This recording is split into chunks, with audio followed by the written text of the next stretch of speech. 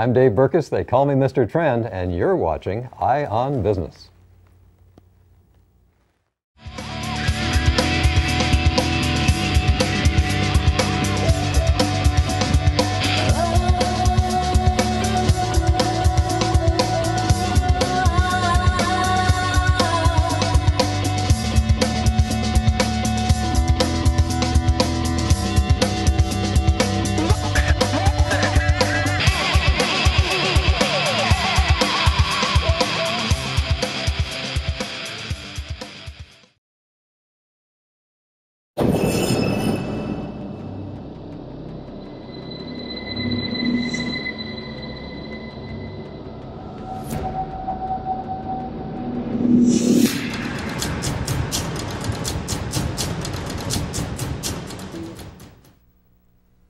Hello everybody, this is Dave Berkus for the Berkus Report and for Eye on Business.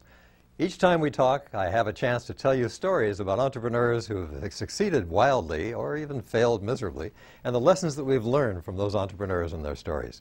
I've combined all of these together into books that I've written. But really the basis for all of this is, tell me a good story, because I have a short attention span.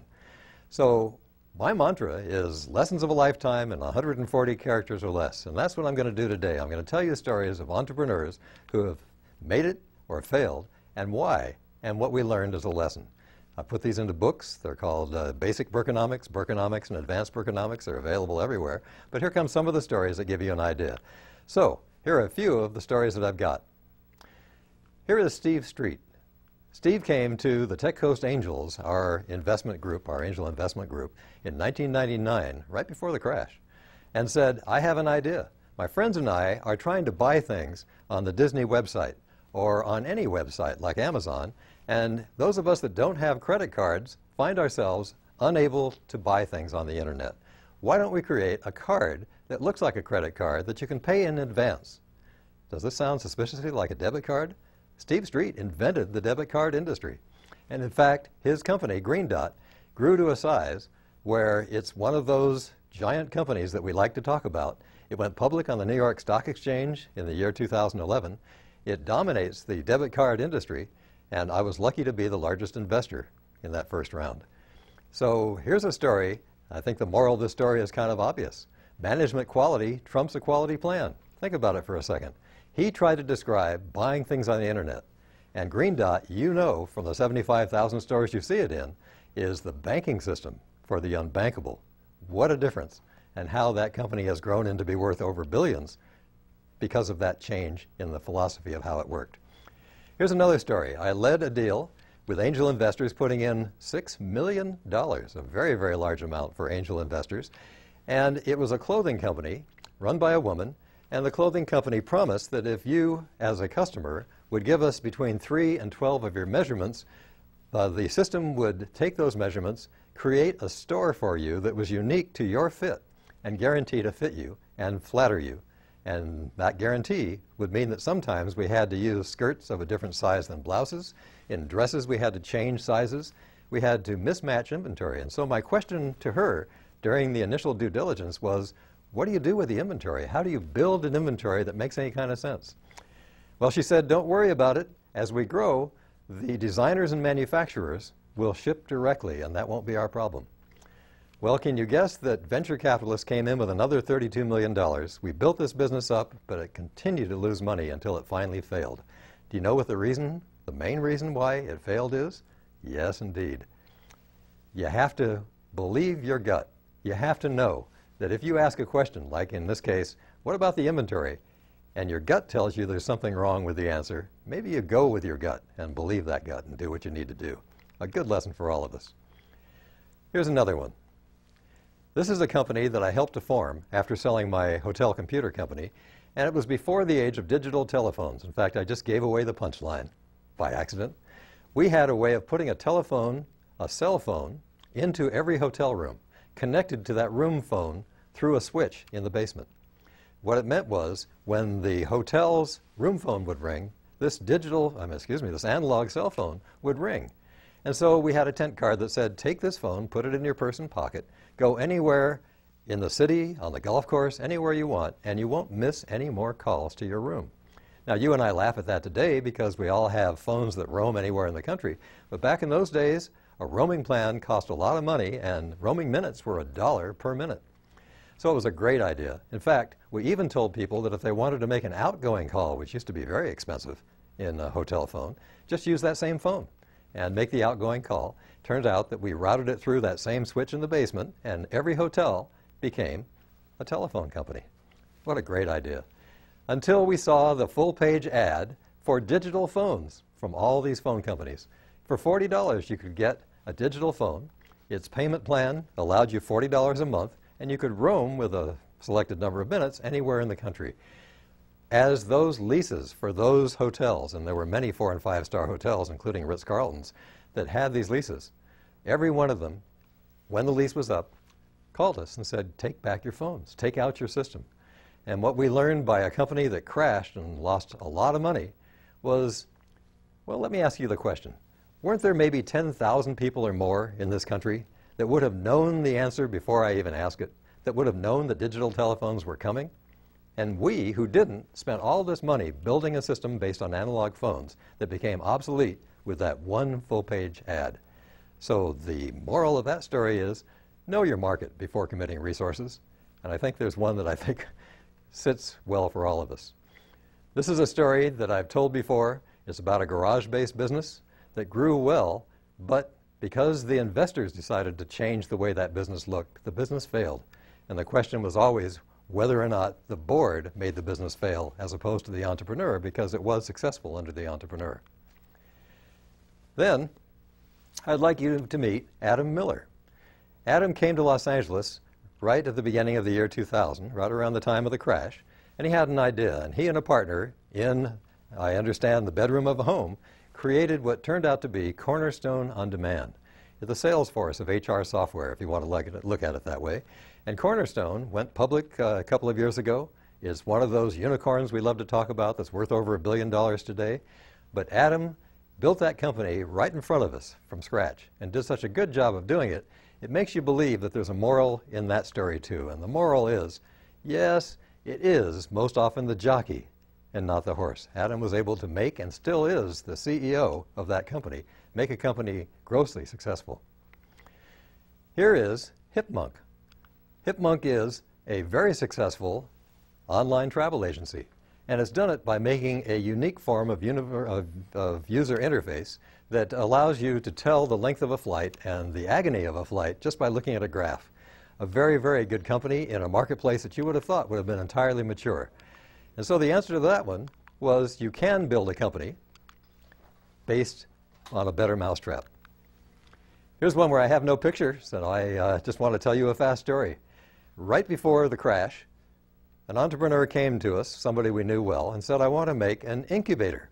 And we, many of us, invested $25,000, and then the crash, just months later. And he realized almost instantly that there'd be no way during that period, and there were going to be 2 or 3 years to go before that period was over, that we could invest in tiny entrepreneurial companies and still be able to make any money. He gave back 96% of the money that we gave him to build that business. The only money he spent was for the attorneys to build the business. And do you know that after that crash, for the next 2.5 or 3 years, that was the best return that I had. And that lesson is a good one. Fail fast. If you see something change from what you thought it should be and you can't pivot, and in this case he couldn't, fail fast. His return of that money was something that made us all happy. And I said we got back about 95% of all of our money. Well, here's a picture that reminds me of a story that I just have to kind of tell you. That letter, which is fading from the screen now purposely, was a letter that I received in 1995 from an employee that was the head of my programming for the hotel computer company that I owned and managed. And he wanted to be a marketing person. He left me in 1990 because I wouldn't let him be a marketing person. He was the chief programmer and had 26 people reporting to him, and thousands of hotels depended upon him. In 1995, the letter you just saw disappear from the screen shows up in my email box. And I memorized it, and now you'll know why. He said, hello again, Dave. I am employee number 7 at a Seattle-based internet retail startup called Amazon.com. His name was Tom Schonoff, and he was the director of marketing for Jeff Bezos' brand new company, and he was writing me in the very first 2 weeks. And he described the process about he and Jeff and the other 5 employees, how they stop at 1 o'clock and they'd pack all the books and get them ready for the post office. But he said, my founder, Jeff, is in round 2 of capital seeking, the term he used, and if you'd like to invest, I'm sure that he'll take your money. Well, I wrote him back. I had 10 rules at the time, and I thought those were really good rules, and I'm in Southern California, and the rules, number 1 was businesses in California, or at least in Southern California, where I could make a difference by helping to coach those entrepreneurs. So I wrote Tom, and I said, gee, Tom, great to hear from you. Keep me informed. Now I have to ask the question that I love to ask when I'm doing this little speech about that particular company and that particular event. If you were in that stead, what would you do? If 2 years later you found out that Amazon's public offering would have made that $100,000 worth $33 million, and a year after that, $66 million. And here's the one that somebody who was in the audience a few months ago looked up Amazon's current price and saw that they hadn't taken any more outside money since that time. They had done it all with inside money. That if you had held on to that and just relayed on the stock price and nothing else, that $100,000 would be worth $2 billion today. Well, the lesson is on the screen. Some will get away, and there's no way that you can't laugh at those kinds of failures, even if you're smiling at your successes. So that really is my punchline today. Is smile at your successes, but learn how to laugh at your failures. You're going to have them. It's obvious. And for those of us who invest in you, we can do the same if you can do the same. It isn't bad for you to fail if you've learned something important like the lessons we've talked about today. Well, thanks for watching. This is Dave Berkus for Eye on Business and the Berkus Report.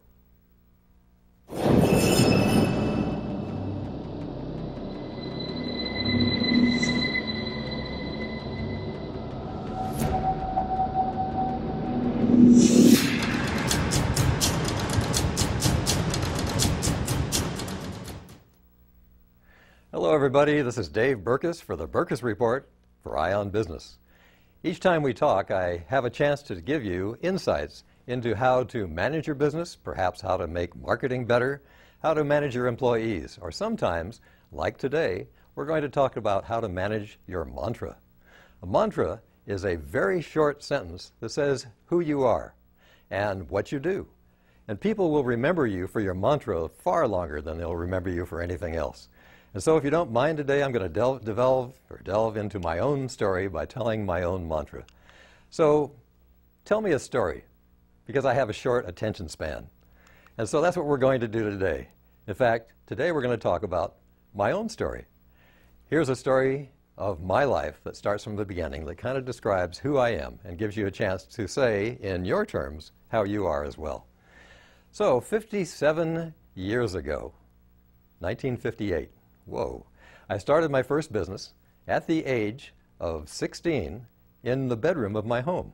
In fact, here I am at that 16 age, building a recording studio that became a record company that became a public company in Hollywood. So how did all that happen, and how did that lead to where I got into the computer business? It's an interesting story, and I'll tell it very fast. So from that little tiny studio that I put together from parts that I cobbled together from many places, I was able to work my way through college. Here I am as a sophomore in college with the company car, operating the business every day of the week as I ran my way through college. And at the end of my college time, I was making about $300,000 in gross with 52 independent contractors and no employees, farming out the entire source of supply. That meant that I, at that time, was giving away a great piece of the gross profit to other people. As soon as I graduated from college, the very first thing I did was to build my company for real. And it didn't take 3 years to have enough money to begin to build a building, which we did, hire my first real employee rather than independent contractors, and get down to the business of vertically integrating, a term that we use to say buying and building the sources of supply. So I did just that, taking the company to Hollywood within another 3 years, outgrowing that office building. And in fact, in Hollywood, we built the West Coast and perhaps the industry's only complete facility in one building. You could walk in the door, record in the studio if you chose, bring us your tape if you didn't, and a week later walk out from the same building with no other materials coming into the building but vinyl pellets and vinyl materials, and have a finished phonograph record album at the time. It was amazing. I loved the business. It was the technology of the day because computers hadn't yet been invented. Well, not quite, because in 1971, I bought the very first MAI Basic 4 computer, serial number 4, and programmed it myself. I had such fun doing that I built programs for manufacturing resource control, as well as accounts receivable, accounts payable, payroll, all those programs. And the salespeople for the hardware company began to see that I was the only early user of their mini computer that had made a successful program that worked. And they began bringing people in and letting me give demonstrations to them. It didn't take long at all before I realized that there was more money in these programs that I had written for my own company than in the company itself. So by that time, I'd taken the company public, I sold the company, sold my interest in the company, and went into the computer programming business, settling on programming for hotels. And at that time, programming for hotels, we were there as the second or third entrant into an industry that had no automation at the time, giving us a chance to build 16% of the entire automated hotels of the world, as well as 22% of the automated hotels in the United States. I love to tell the story that even today, 22 years later, or is it even more than that, Marriott Corporation still uses 3,500 of those systems that I wrote in 1971 through 1981, and they leased it in 1981. It's a wonderful story of how some of these old programs still happen. The company was an Inc. 500 company twice and did well for all of us, and I sold the company in 1990. In fact, there's a story there. I sold the company when I realized, when all of my employees celebrated the 50th birthday, my 50th birthday, by wearing black, that maybe perhaps it was time for me to move on. An unintended consequence, I'm certain, for them, at the same time as it gave a real opportunity for me to rethink the third phase of my life.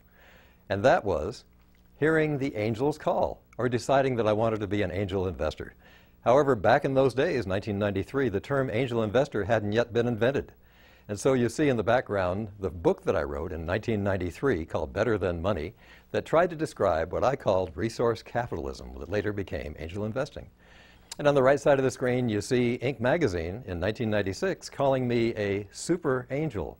It was the first time that the word super angel had ever been used, and a very, very early time that the word angel had been used. And they just thought of it in terms of a nice thing to say.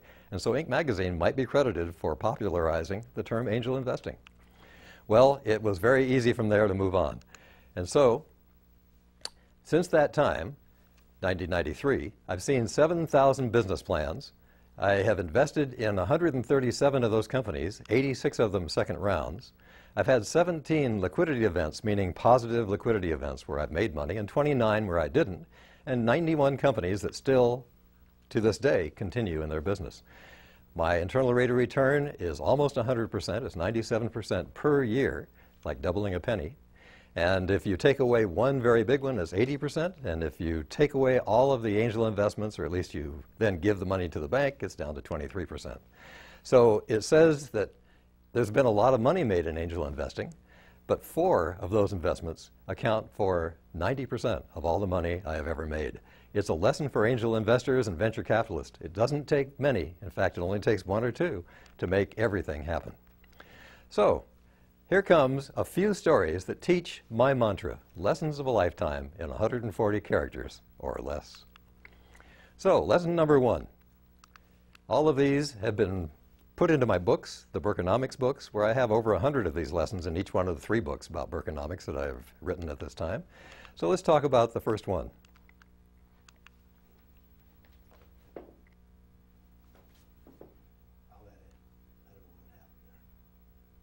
Might be the end. Oh, I'm not telling stories. I'm sorry. Can we edit into the end? In this one, the stories come in the future ones. Okay. Okay, so let me put a new ending on it if I can. Okay, can you leave that one up and we'll be fine. I'm sorry about that. And so, you have just heard in 5 minutes maybe, my story. You've heard my mantra, lessons of a lifetime in 140 characters or less, and you understand more about me. Now, 5 minutes was a very long time, but at least the mantra gives you an idea that Berkonomics, my tagline, my mantra as it is something that I hope you'll remember. At the same time as, it's time for you to think about yours. Have you done something that makes the reputation for you? Have you done something that gives other people a chance to know with just a few words who you are? It's worthwhile for you to think about that for a while, not just for yourself, but for your company as well. Is there a mantra that names your company the same way that you'd be naming yourself? It's a great exercise, it's worth doing, and I look forward to seeing some of these mantras over time, and certainly hope that you develop one that people do remember and smile when they hear. This is Dave Berkus for Eye on Business and the Berkus Report. Good evening. This is David Friedman, Street Savvy Marketing segment of Eye on Business. I want to welcome Andrew Bermudez to our viewers tonight. Andrew's normally on the other side asking the questions. I'm going to turn it around on him tonight and ask questions of Andrew. Andrew was a senior vice president of Lee & Associates, has been in the commercial real estate space for a while, but left the corporate world to start a business called Digsy. So Andrew, welcome, and tell us a little about yourself. Sure. Well, first of all, thank you for having me. This is pretty exciting. I'm a little taken aback because now you're asking the questions. So yeah, I love that. Sure. Yeah. No, I appreciate you putting me in the hot seat like that. Yeah, starting the business. Do you want to go back to commercial real estate, or are you looking for specifically for Digsy? Well, I'm really thinking about Digsy. How did you come up with the idea of Digsy? Sure. So it's idea extraction, right? And being in commercial real estate, you see the problems. You know, being on the brokerage side, managing people, you see a lot of inefficiencies. And if you ask anybody out there, what you'll find out is that there really isn't a lot of technology that people have adopted, but the ones that are afflicted the most is actually the business owner, the person looking for commercial real estate, whether it is to buy or to sell, or buy, sell it, or lease it out.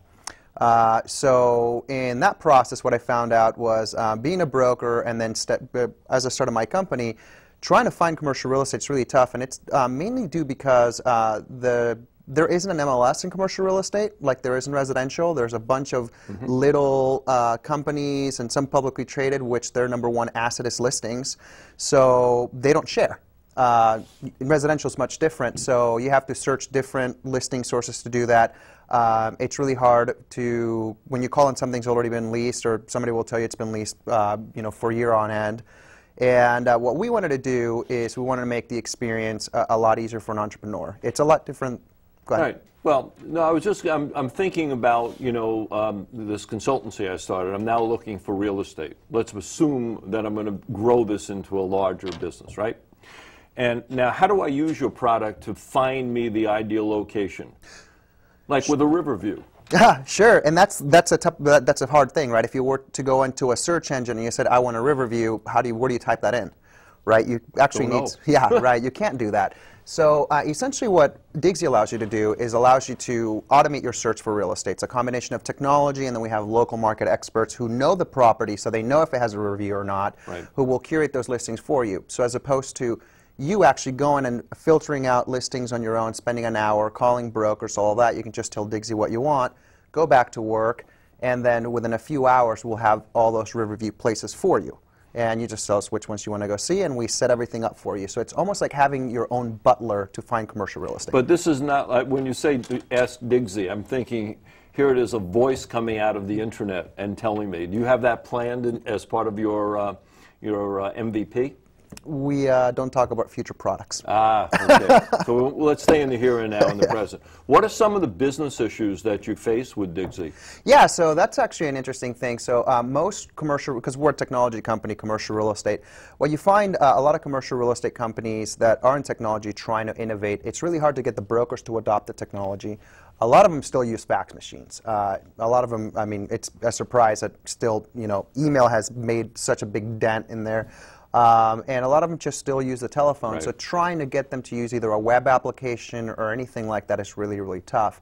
So what we ended up doing at Digsy is we sort of said if we wanted minimum friction, what do we have to do? And we use email, we use tools that route into our systems. We do give them an easy-to-use dashboard, but they don't even have to log in.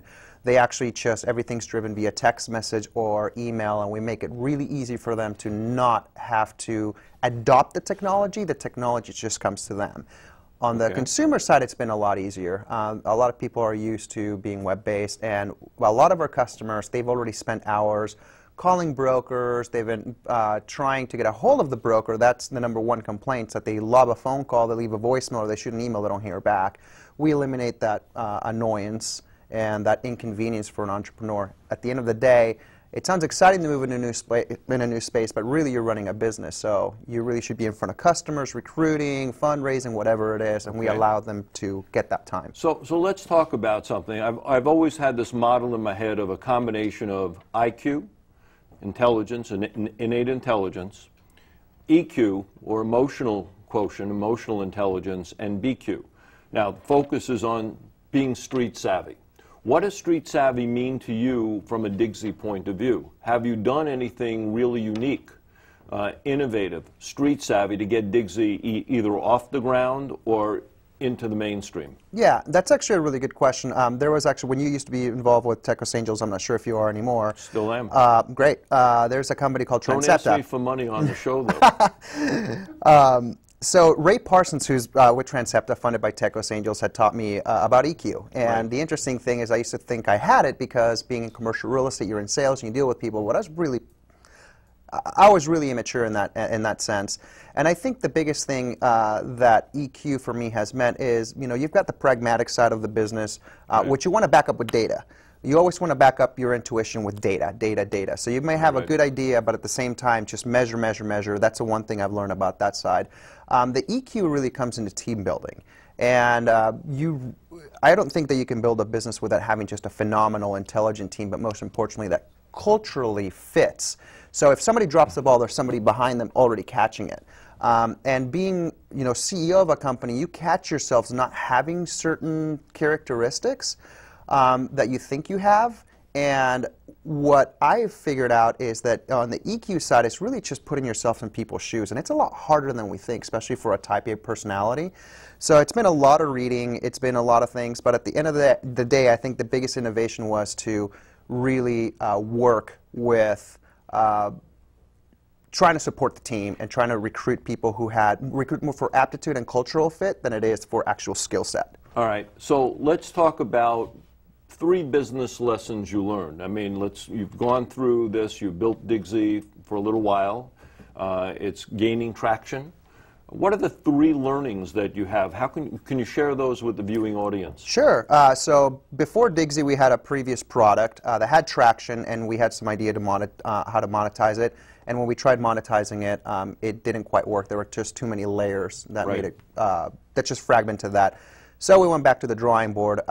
Looking back, I think the lesson that we literally started Digsy with the same technology, but we basically worked with a spreadsheet and a phone call to call tenants and find out if they needed help finding space, and then after that we developed the technology. So we thought we were being lean. I think that you really need to talk to your customers, and we were talking to our customers, but we probably did it about 80% of the time. I think that you should do it about 120% of the time to make sure your business will work. So you have talking to customers. What's one more, give me one more learning that you have. Yeah. Have really, really good people around you. Well, that goes with the team structure you just talked about. It team's everything. Absolutely. Yeah, it's interesting from a Techos Angels point of view, we look at the business and we look at what we call the jockey or the team. And it's not only the CEO, but it's also the executive team and the board of advisors. I really appreciate you coming in and taking time out of your busy day. I know you have to run off to do another gig tonight, and I appreciate that.